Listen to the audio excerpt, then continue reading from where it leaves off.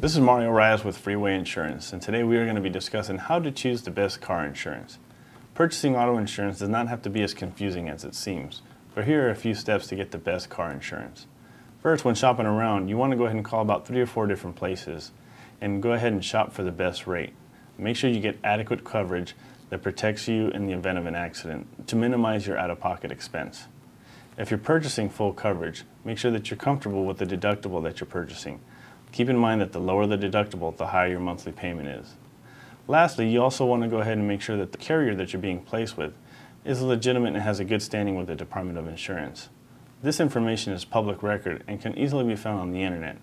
So to recap, make sure that you got adequate coverage for your policy, you're comfortable with the deductible that you're purchasing if you're getting full coverage, and the carrier you're being placed with has reputable standing with the Department of Insurance. This is Raez with Freeway Insurance. Okay.